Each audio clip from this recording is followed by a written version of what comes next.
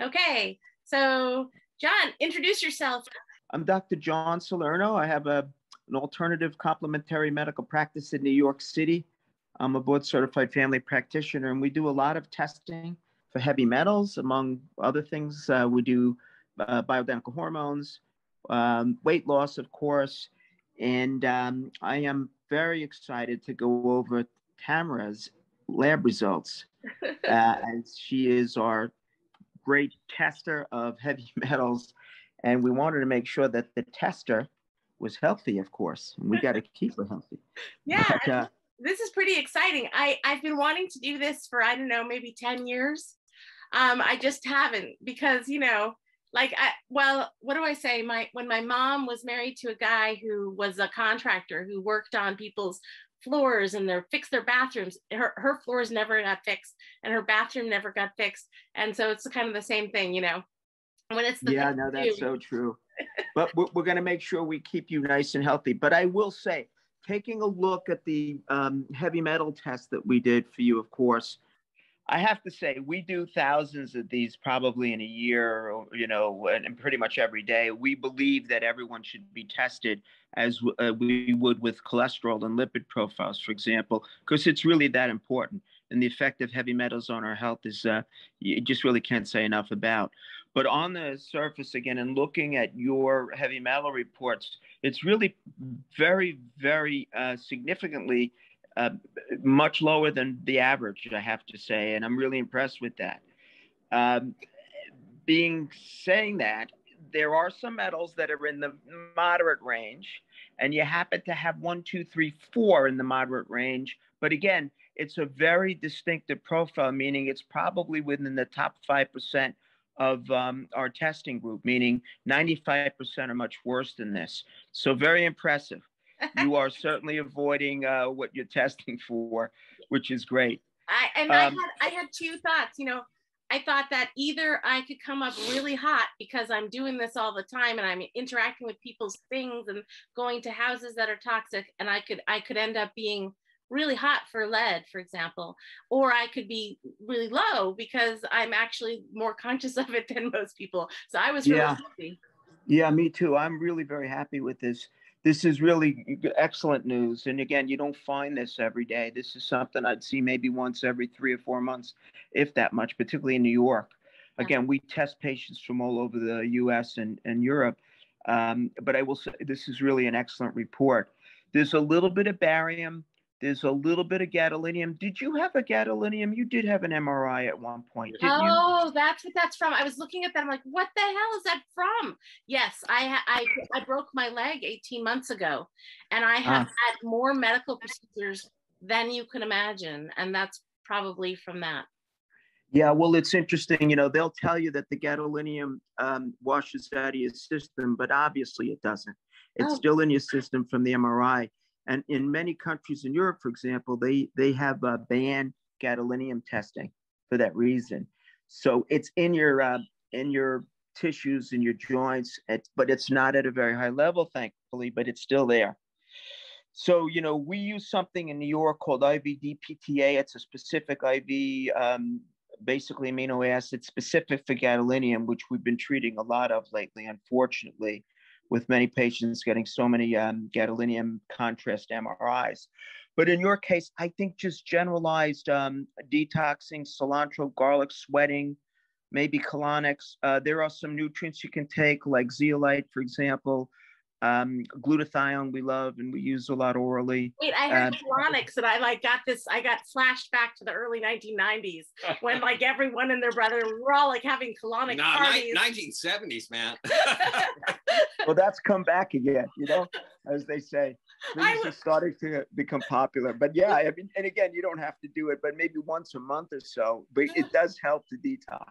No question. I remember when I lived in New York in the 70s, I was hanging out with a lot of people that were doing all kinds of, at the time, brand new alternative therapies.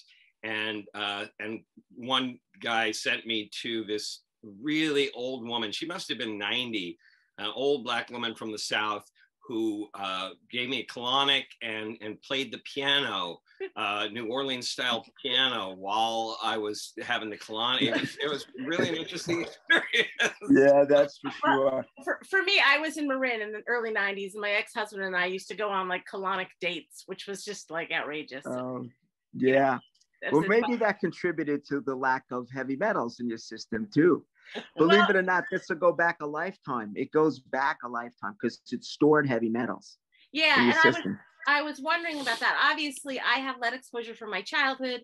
I helped my mother renovate our house when I was a kid. I worked on historic homes growing up as a volunteer in Boston, and I also did. We repainted our boat, and our boat. We had our sailing boat every summer. And every fall we would, winterize the boat, and every spring we would get the boat ready. And there was lots of painting and prepping there. So I'm not surprised about the lead from a historic perspective. But you just explained the gadolinium, which, I was really suspect about when they gave me that stuff to take. I was really, or I can't remember, was it an injection? I was freaked out about it, whatever it was. Yeah, they with IV. Yeah. Yeah, intravenous injection. Yeah, unfortunately. But again, you didn't retain too much, but enough that it should come out. And then I'm looking at the uranium. What are your thoughts about the uranium? Yeah, that's really very interesting. It could have also been part of the contrast that they gave. Did you do any other testing like? Yeah, everything. I was going to the hospital 2 to 3 times a week right after I broke my leg, and I had 2 surgeries. Oh, really? And yeah, it's likely related to that. I mean, uranium is a radioactive substance, of course, Yeah. But it's likely. We also find it, believe it or not, in New York, there's runoff from radioactive testing. We'll see it in drinking water, for example, because it's runoff from the hospitals, believe it or not. So, and do you live near a hospital or no? Yes. Yeah, well, we're right across the river from the hospital. We live near a very toxic river.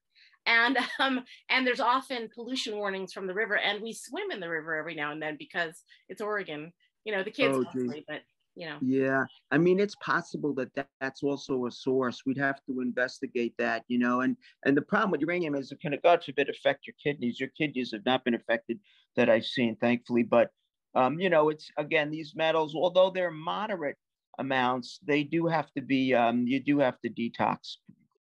The other 2 were barium and cadmium. Barium, when I'm in my work, I find barium in glassware, and I do have some glassware that I use pretty regularly that has some barium in it, but I don't know of any other source of barium. And I was told through some of the research I've done, I've seen that the barium is added to glass as a glass hardener, and that it's not supposed to be bioavailable.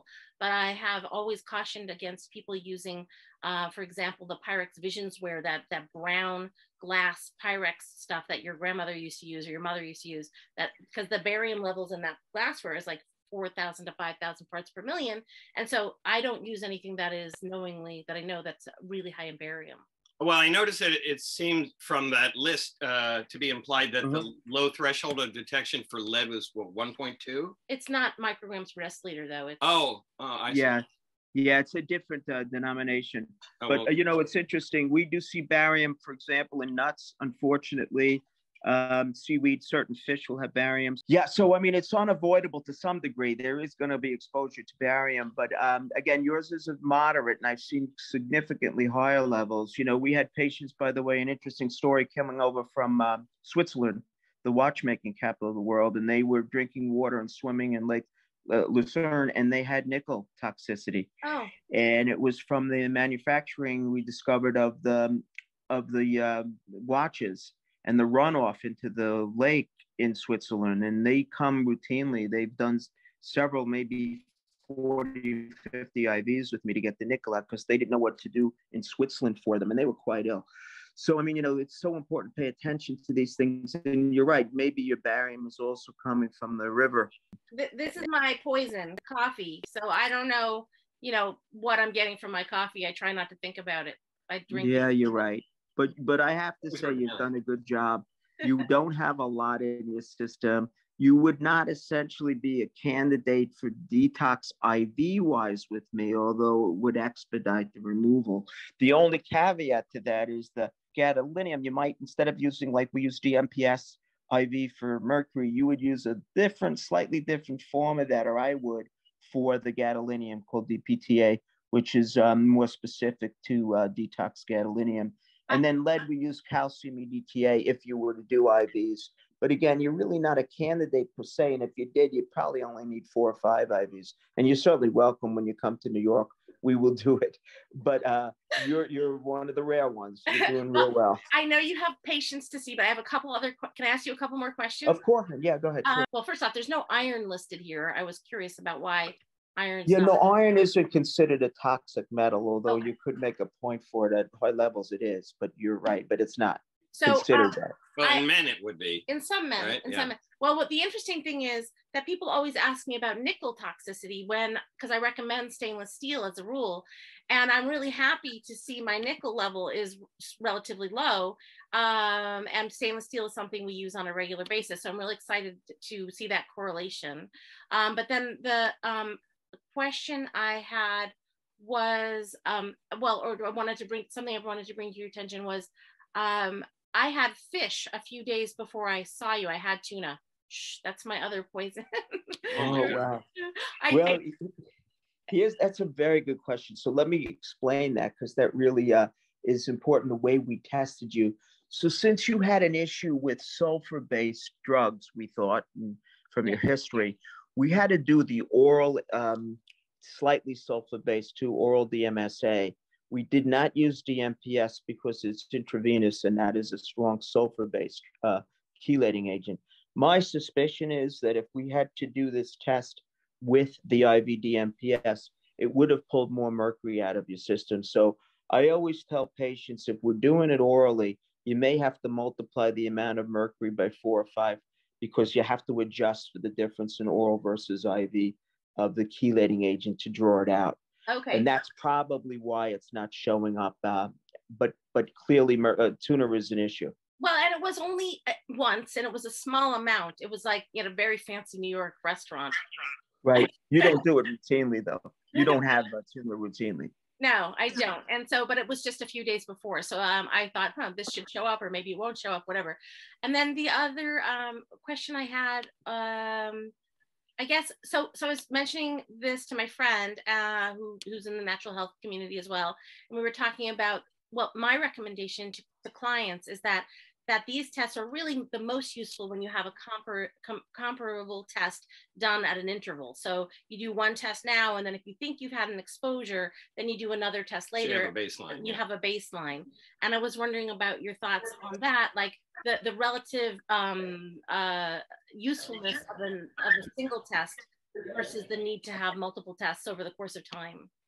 Yeah, that's a good question. So firstly, if we're doing chelating, if we're doing IVs, and even if we're doing oral agents, we like to test after a month or two to compare baseline to and we would do the same exact testing procedure with the same nutrients intravenously or orally.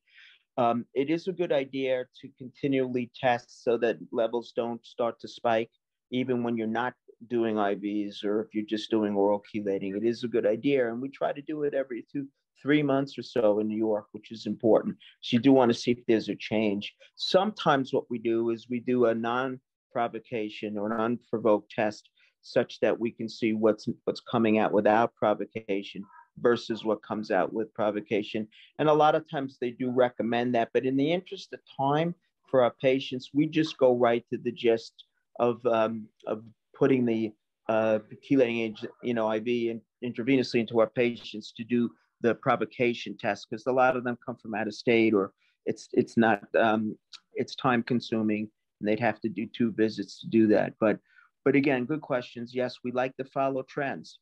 If there's a rise, and then we call you to investigate where these exposures are, and we will be doing that quite often now that I know the great work you do. And then I guess one last question is, what about the validity of both of hair tests, and also then of course blood tests have their own place in all of this, but what about doing a urine test, a hair test, and a blood test to kind of get a more full picture? What are your thoughts on that? Well, it's a good question. So here's the problem. The hair only goes back to the length of you have nice, beautiful long hair, but it would still only go back about 1.5 years, maybe 2 years of exposure. The challenge test goes back, the one that you did, goes back a lifetime. And the blood test only goes back about 3 months of exposure. So what I do is we do blood, and then we do the challenge. We do not do hair. Hair is not allowed in New York anyway. It's not licensed. So, but the blood will tell me if there's recent exposure. It allows us to play a little bit more detective work. So if I see, for example, that you have uranium now and it's also in the urine, it means you've been exposed over the last 2 or 3 months. If you don't, it means it's just older exposure that we're picking up and you're not currently exposed to it. So we do that pretty routinely on everyone, such that we can play detective and see if it's acute or if it's an older exposure, chronic, that's stored in tissue. Yeah, that sounds good. Oh, you have a question? No, I just that's great. Very nice to meet you, and yeah, likewise. Generous time. Yeah, thanks for the time. Definitely come visit if you're in Portland, Oregon ever.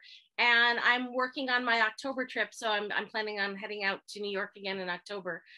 You know, but I can come if there's an emergency, so call me if you need me. Yeah, there might be. I will. That's great. Keep up the good work. And nice meeting you also, both of you. And Tamara, I'll see you soon, honey. Keep up the good. You really, I mean, it's an excellent report. Much better than most. It makes my job a lot easier. Just keep, okay, thank you so much. Keep it up. Okay, take care. See you later. Bye-bye. See you later. Bye-bye.